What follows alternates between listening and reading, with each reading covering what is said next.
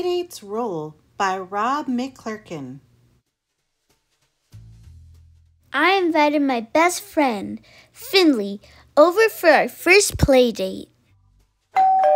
Ezra, your little friend is here. Oh boy! My parents were super excited to meet him.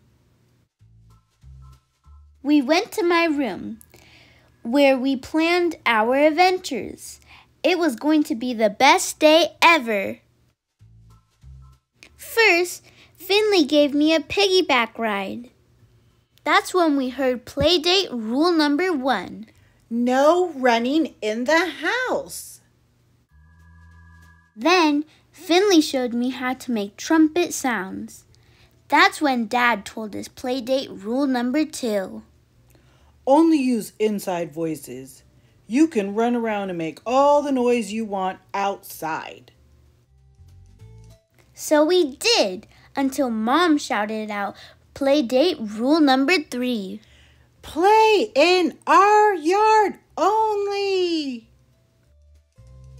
Finley and I found out playdates sure do have lots of rules, like Number 4, don't ride your dad's bike. 5, don't help water your mom's plants. 6, don't dance in the tree house. But then I discovered Finley had never been on a trampoline.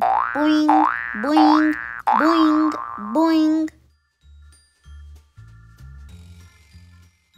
Uh-oh.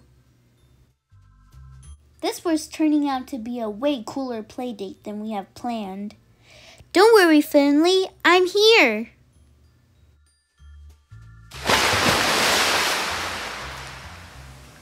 Finley felt terrible about the hole in the roof. It's okay, I said. My dad loves fixing things. That made Finley smile. Thank you for having me over. Finally, it was time for Finley to go home. Everyone was sad to see him go. Can't wait until our first day of school.